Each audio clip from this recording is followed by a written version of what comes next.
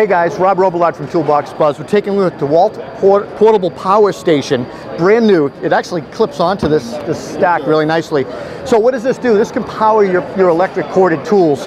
There's an outlet here on the side. It puts out 15 amps of power, and it draws at the same time, draws equally across the 4 batteries. You can mix and match your batteries. If you do that, it's going to draw, and once your lowest battery, your weakest link in these 4 drain out, the power stops.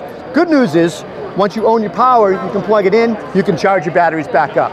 It's going to sell as a kit for $649, and that's going to come with 3 4.0 batteries and 1 6.0 battery. It also comes bare tool for, was it $4.99? $4.99, and look, $3.99. A bare tool for $3.99, and look for it around October, Q4 sometime.